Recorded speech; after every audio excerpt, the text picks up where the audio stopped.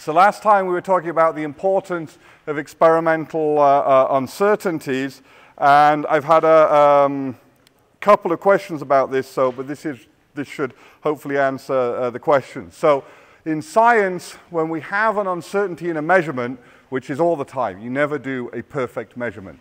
There's always an uncertainty there, and we quote those uncertainties explicitly. Right? So if we have a number, you'll see a plus minus and then an experimental uncertainty after it, and that tells you how accurate that number is. If you miss these out, right, then you run into problems because, for example, to use the Edmonton Journal, there was a report that claimed that the rate of getting MS is 2.4% in the general population, but 6.7% if you've had a hepatitis B vaccination within 3 years. But what that tells you is absolutely nothing. There is zero information contained in that statement because neither of these numbers have uncertainties. So the next time you're reading a medical report or a scientific report in a paper and it's doom, gloom, end of the world, we're all going to get sick and drop dead or whatever, you should look at the statistics. And if they quote numbers and they don't give experimental uncertainties, then those numbers are completely without any value whatsoever, because there's a huge difference if you put in the uncertainties here and you said it's 2.4 plus or minus 0.1 versus 6.7 plus or minus 0.2, that suddenly means that, wow, there does look like there's a statistically significant effect. Of course, it doesn't rule out that there's some systematic error in the way they did the experiment. They may have preferentially, the people that have Hep B may be exposed to something else, and that's what causes MS. So it doesn't necessarily mean that there isn't some sort of other cause, but it does mean that at least you've got a statistically significant result, whereas if you put in the uncertainties and they look like this, then that would mean that, well, okay, you just had a statistical fluctuation and you got slightly more people with hepatitis B vaccinations getting MS. So it's very important that you include statistical uncertainties, or at least when you're writing a scientific paper or you want somebody to take your results sensibly. And so this was the example we briefly showed at the end with the Guardian reporter correctly guessing 14 out of 24 cards and immediately believing that they developed ESP when really this was just a symptom of the fact they didn't understand statistics. So again, always important to include experimental uncertainties. So what this means is if you have a plus minus here, it's what you would expect if you repeated the experiment a number of times. It is the range in which you would expect. It's actually 60, it's not 66%, it's 60, it's 2/3, 67. It's actually, if you do the full calculation, it's 68%, but it's typically expressed as the range where you'd want 2/3 of the results to lie. So that would mean that if you tossed a coin 100 times, you got 45 heads, you'd report this number as 45 plus or minus 10, which is, I won't tell you how we calculate it. Well, it's just the square root of the number of coin tosses is the uncertainty here. And so that means that if we repeated the experiment 100 times, then out of those 100 times, we would expect 2/3 of them to lie within this range. But it also means that we expect 1/3 of them to lie outside that range. So this is something that's always a good thing when you're doing your lab plots, and you sometimes see this where you end up with, you draw your points for a straight line plot, and you draw your error bars, and then you have some beautiful straight line that goes almost perfectly through the middle of all the points, and certainly well within the error bars. That's actually not what you would expect. Since each error bar that you draw on a plot means 2/3 of the result should lie within there.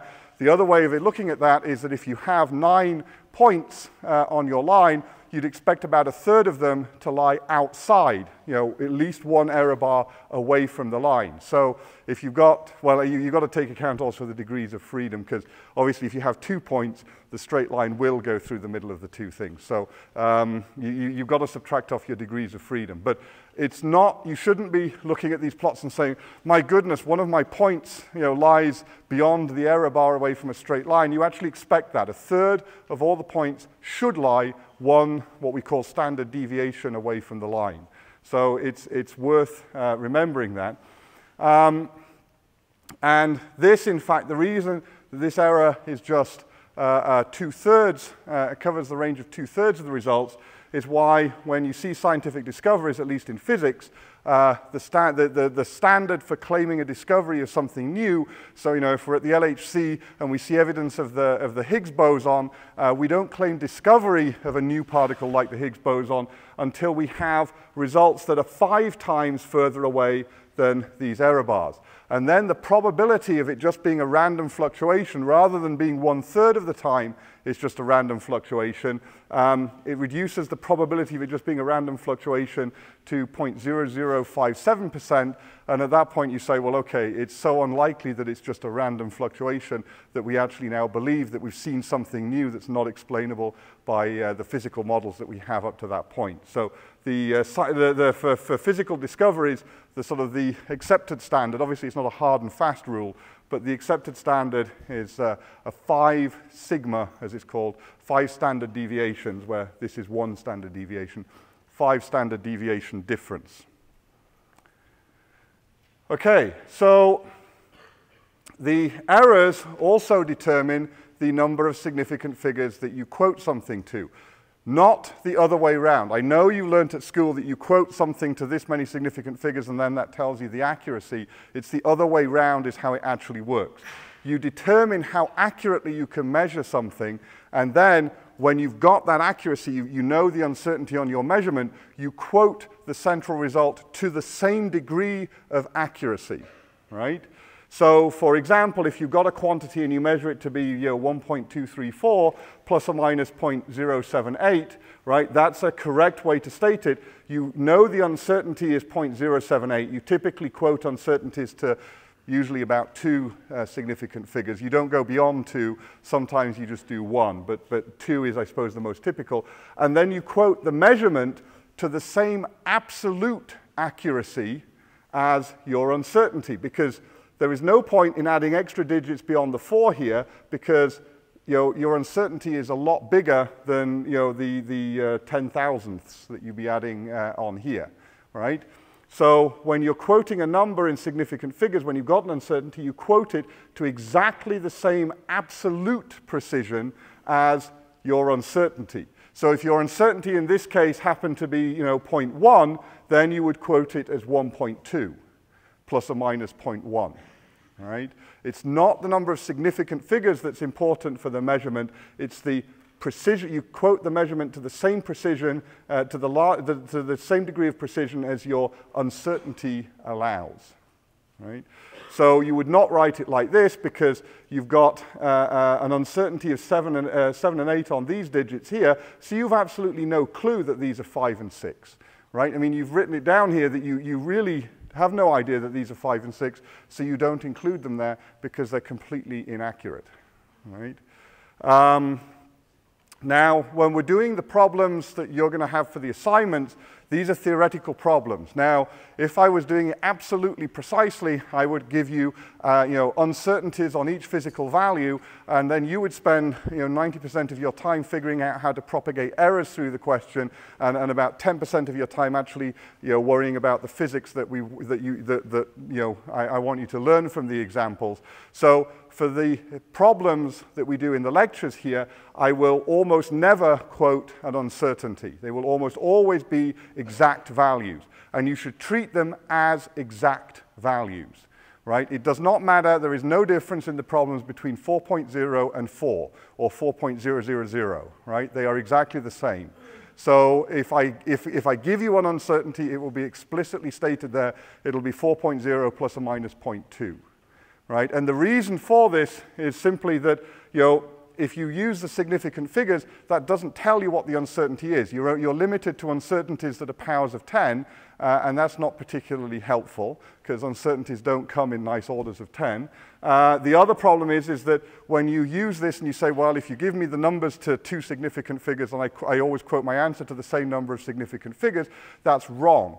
If you're going to do an uncertainty calculation, you actually have to propagate the uncertainties through, and you may find that if your numbers are good to 1 significant figure, your answer may be good to 3 or 4 significant figures, or no significant figures at all, right? It depends on how the thing things cancel out and propagate through. So it's wrong. It gets in the way of doing things. So for the theory questions that you'll be doing in the lectures, just quote your answers to 3 to 5 significant figures. There are 1 or 2 cases when we get to relativity where you may be asked to quote it to more than 5 significant figures, in which case it will explicitly say so in the question. Right? It will state, you know, quote your answer to 6 or 7 significant figures. There are very few situations where that's actually needed. The vast majority of cases, I mean, I can only think of about 1 or 2 examples where that's ever cropped up in this course. Every other time, you quote it to 3 to 5 significant figures. Right? Anything in that range is fine, but you do not worry about the number of significant figures in the question. Right? That's irrelevant. There is no hidden uncertainty in the number of digits that I give you when I'm giving you a number. It's an absolute, it will be explicitly stated. Okay, so combining uncertainties is a very complicated thing to do. You'll have some simple formulae, I think, in your lab manual. You know, so for example, if you've got a quantity x and a quantity y, and each of these has got an uncertainty on it, and you've got a quantity f that's the sum of these, then for uncorrelated errors, so in other words, if the uncertainty on x varies completely independently from the uncertainty on y, then this is how you combine the uncertainties to find the net uncertainty on the sum of the 2 quantities. And you can derive these from things called partial derivatives, which you will not be having to worry about this year. I think the lab manual briefly describes them, but it's not required that you know them at all.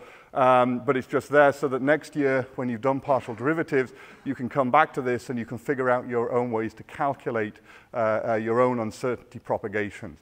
So before you do partial derivatives, things will be kept relatively simple, particularly in the labs. Once you've done partial derivatives, it actually becomes a lot easier to calculate your own uncertainties on quantities. However, right, even when you've done this, one of the big problems with experiments is it can be very hard to determine whether errors are correlated or not. So are these 2 errors correlated? Are they not correlated? And dealing with things that are partially correlated is a nightmare. Now, that's not something you will deal with until you get to graduate school. So that's a difficulty. And sometimes it can be very tricky to deal with these things because there can be hidden correlations that your intuition hides from you. So, let's do a simple question. So a man has got 2 children, one of whom is a boy. What is the probability that the other child is also a boy? So you've got 5 answers there, A, B, C, D, or E. Okay. So what have we got? So there's 79% of you have gone for a 50% chance that the other child is also a boy. Okay, so I won't have you discuss it because it's a very tricky thing, but I'll tell you the right answer.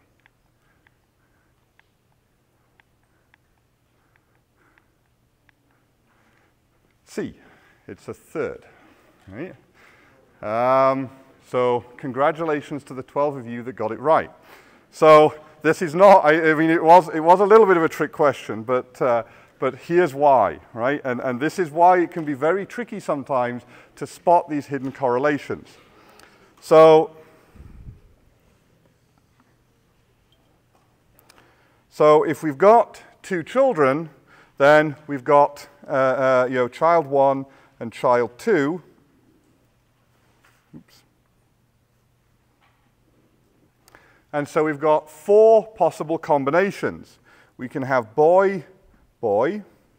We can have boy, girl. We can have girl, boy. Or we can have girl, girl. However, we're told that at least one of the children is a boy. So that rules out this possibility here. It can't have 2 girls because we're told that one is a boy. So if we look at the other 3 possibilities, right, one of these child is a boy, In this case, we've got the other one is a boy, so that's okay. Here we have one who's a boy, the other who's a girl, so that one is not, right? The second child is not a boy in that case. And here we have the girl, and then we have the boy, so we've got one who's a boy, but the other one who's a girl, so this one is not. Since each of these combinations is equally likely, we've got one where the other child is a boy, but we have two where the other child is a girl, and so we have 1 out of 3, which gives us 33%. And that's why the answer is C, and the answer is not D. Because what has been forgotten is the fact that when I say one is a boy, it's not clear whether it was the first child or the second child. So there's two possibilities, right? And there's only one possibility where both are boys. So the probability becomes a third, and it's hidden correlations like that that can get you into real trouble. So we'll try another one, and this is actually a real example, right? This is one which caught out scientists. So imagine you're on a game show, right? And this game show has, one of the games is there are 3 doors. And behind 2 of the doors, there is a goat, and behind the 3rd door, there is a car. And obviously, you want to pick the door with the car. So the way the game works is you pick one of the 3 doors at random. You've no idea which door which door contains the car. So you pick one of the 3 doors. The game show host then opens up one of the 2 remaining doors that you haven't chosen and shows you a goat. You then have the option. You can stick with the door that you first picked, or you can switch to the other door that hasn't been opened. And the question is, which are you best doing? Are you best sticking with the door that you first had? Are you better off switching to the other door? Does it make any difference? I mean, is there any difference in switching? It's just as likely either way. It's impossible to say which one is best, or, yeah, okay, the silly Monty Python one. Okay, so pick your answer.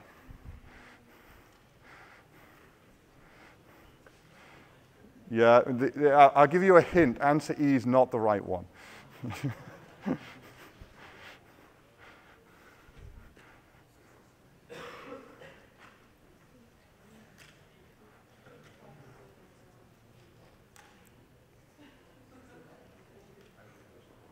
Okay, so we'll stop at 30 seconds.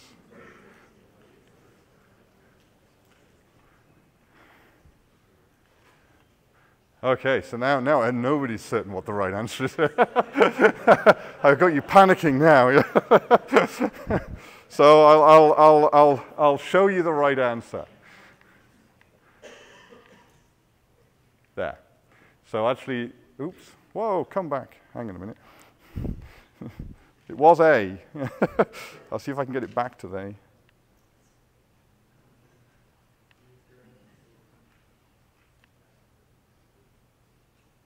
There we go. Okay, so A is the right answer, right? So the way that this works is simply that you've got 3 doors.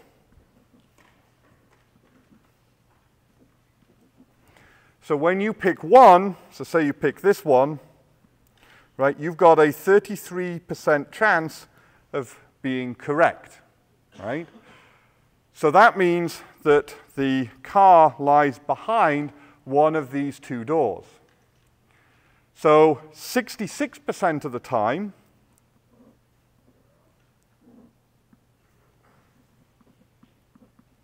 it's behind one of those 2 doors. So if you wait for the game show host to open one of those 2 doors, you know, for example, let's say that it's not behind that door because that's the door the game show host opens and shows you the goat. And so you've got a 66% chance now that the car is behind this door, and only a 33% chance that it's behind your door. And the reason for that is because the game show host has added additional information to the problem by showing you that it's not one of the two doors that you didn't pick. And so that addition of information has now changed the probabilities in the experiment and leads to trouble if you happen to be doing a similar type of thing with gorillas. So this was a bunch of psychology experiments in the, or not gorillas, I think it was chimpanzees, in the 1950s and 60s. And what they did was they gave a chimpanzee two colored Smarties. So they gave it a red one and a blue one. And a chimpanzee would have some color preference, obviously, in its head, and it would pick, say, the blue Smartie. So it takes and eats the blue Smartie, and the red one's taken away. And then what they were trying to show is that once you've made a decision and you've selected something, that it reinforces that in your mind, and then blue becomes a lot more desirable since you've selected it over red. Blue suddenly now becomes more desirable than every other color.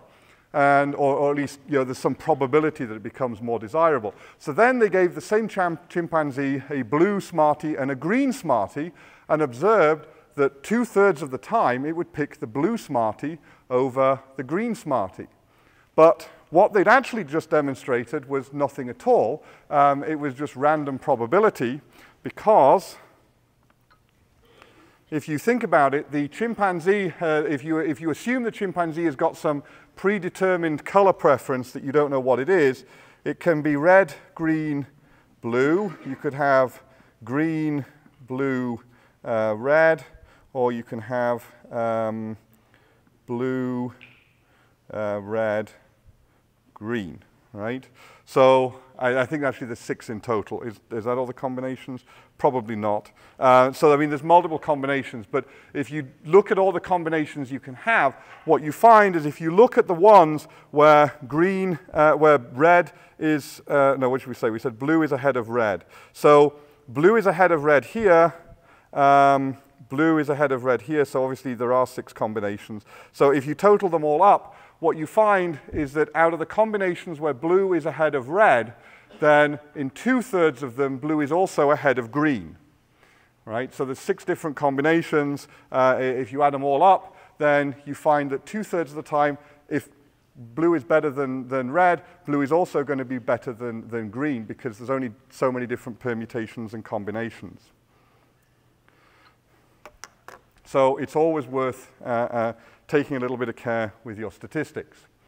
So the last thing that's worth mentioning for experiments is you also have to be careful, of course, with your initial conditions. Sometimes minor differences in your initial conditions and setups can also be relevant, so you want to make a careful note of that, and a careful note of what assumptions you are making when you do an experiment, because sometimes those assumptions, you may think that they're irrelevant, but they can come back and bite you later. Okay, so we've finished units and measurements now. We've talked about what physics is. We've talked about how we make measurements and how we add those measurements, whether they're scalars or vectors. We've talked about base units and how those lead to derived units, just to keep our life simple. And we've also talked about how vectors are not trivial to add, and how when you're doing experiments, you have to be very careful to note down initial conditions and take care of the statistics.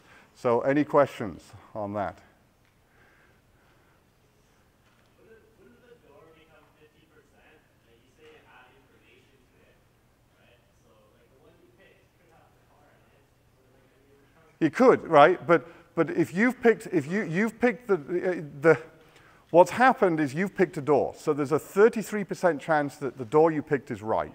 Right? So you've got two possibility trees now, right? You've got one where you pick the right door, in which case the game show host opens a random door and off you go, right? And if you switch, you lose out. But 2/3 of the time, you are more likely to have not picked the door with the car, right?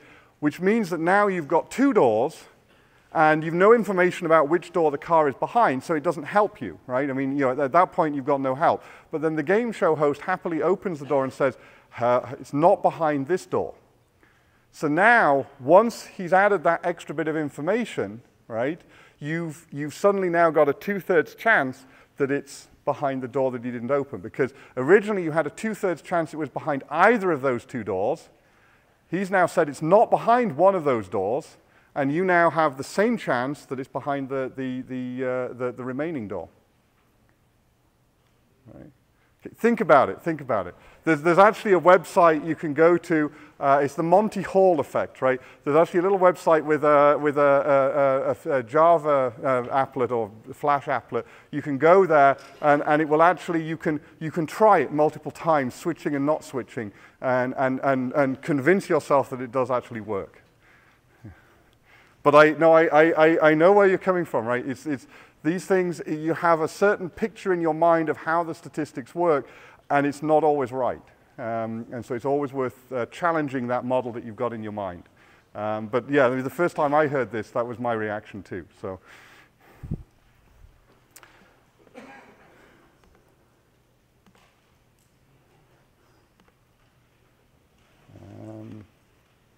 Why is this not working?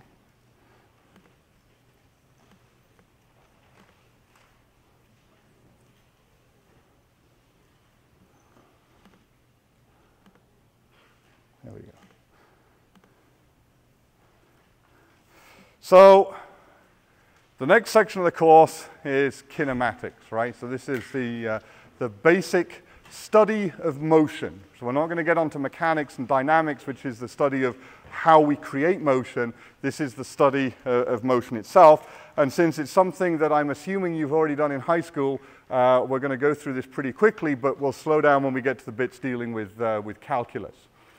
So first thing we want to define, kinematics, study of objects in motion. And so if you're moving, your position is changing. And so therefore you have something that we call a displacement. And displacement is obviously a vector.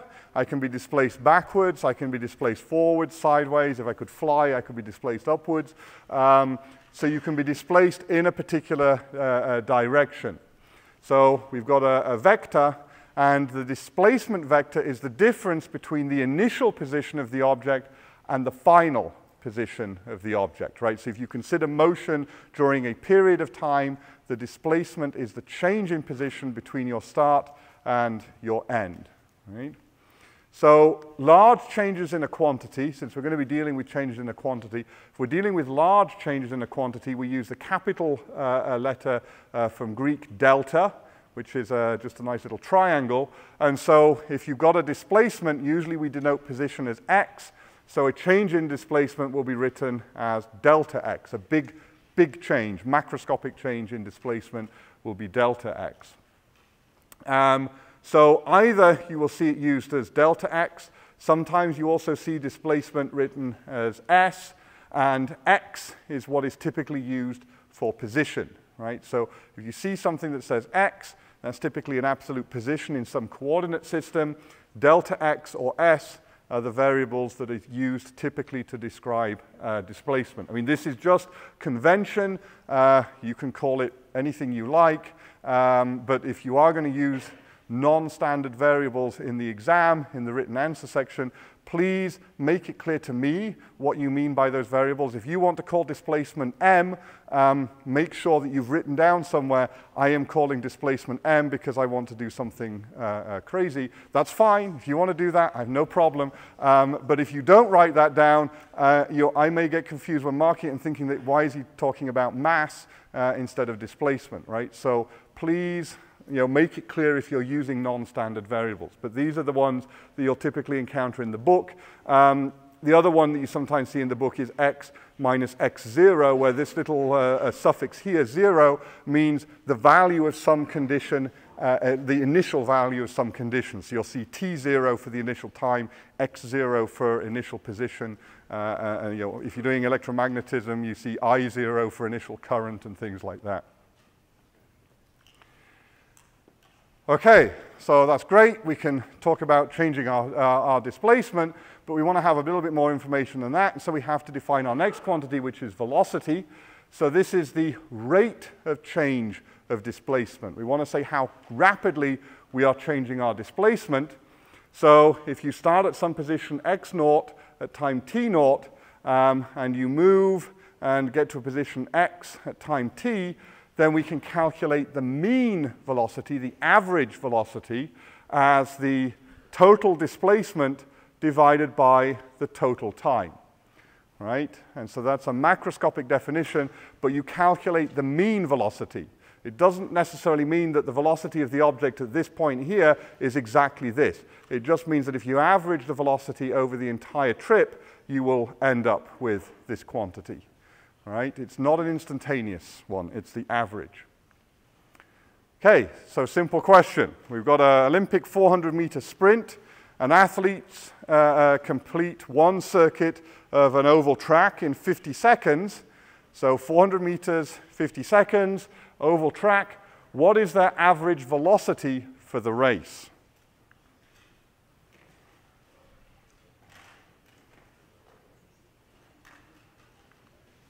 Okay, and what have we got for the answer? Wow, okay. So we've got a 50-50 split just about, maybe a slight edging out for 8 meters per second. So, and one person going for seconds per meter. Okay, so turn to your neighbor and convince them that you've got the right answer, since we've got such an even split.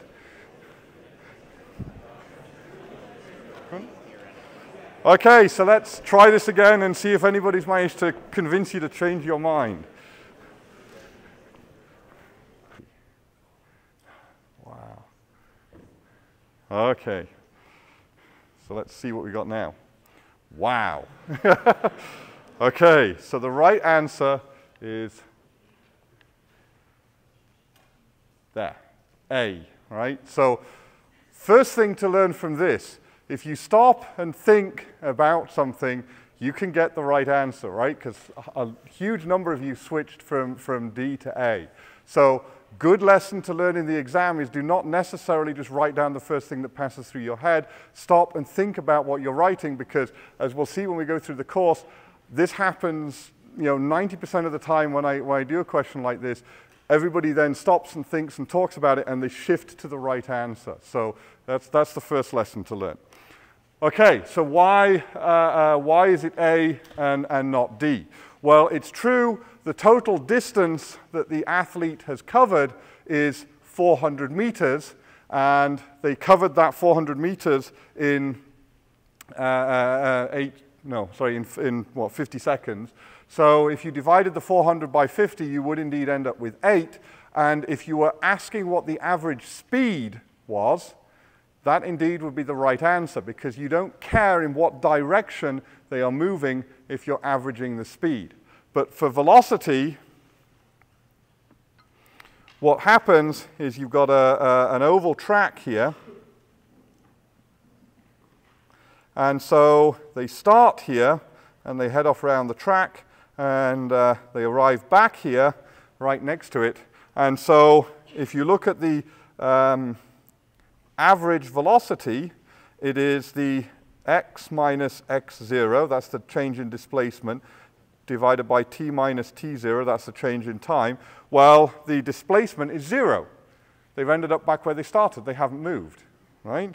So that's 0. And then it doesn't really matter what the time is. If you haven't moved, it doesn't matter how long you've taken to not move. You end up with 0 velocity. Now, of course, this is the difference between instantaneous velocity and average velocity. What we're calculating here is the average velocity around the track. Velocity is a vector. So the athlete spends as much time running this way as they spend running that way, and they spend as much time running down as they spend running up. And if you average all those things together, you end up with 0, right? Because this cancels with this cancels with that. And so the average is 0. But obviously, if you've seen someone run around a 400-meter track, if you measure their velocity at one instance in time, it's not 0, very clearly not 0. But the average velocity is. So it's because velocity is a vector and not a scalar quantity that is important.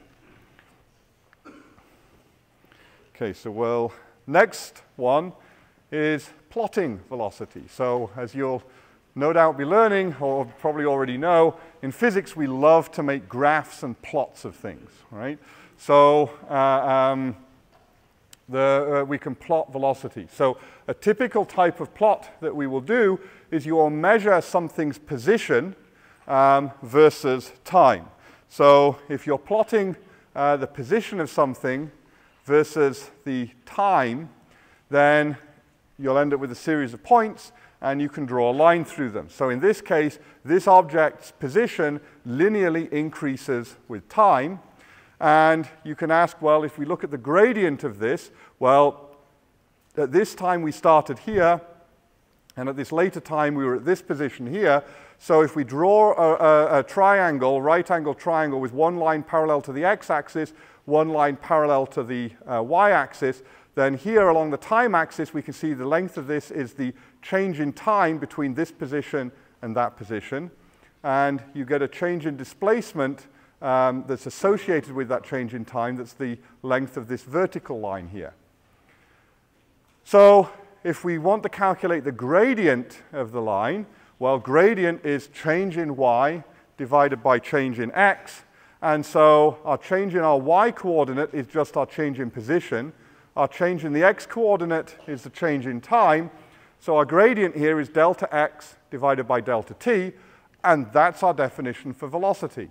So if you've got a plot of position versus time, the gradient of that line tells you the object's velocity. And so you can read the object's velocity straight off the position versus time plot.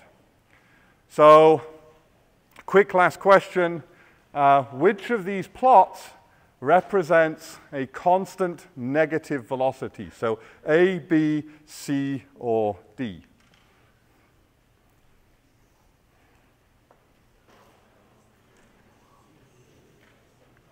Okay, see what we got. Ah, excellent. We have a winner. That indeed is the correct answer. So that's the only plot with a negative gradient. And the one that was trying to fool you was the one here with negative values, but it still has a positive gradient.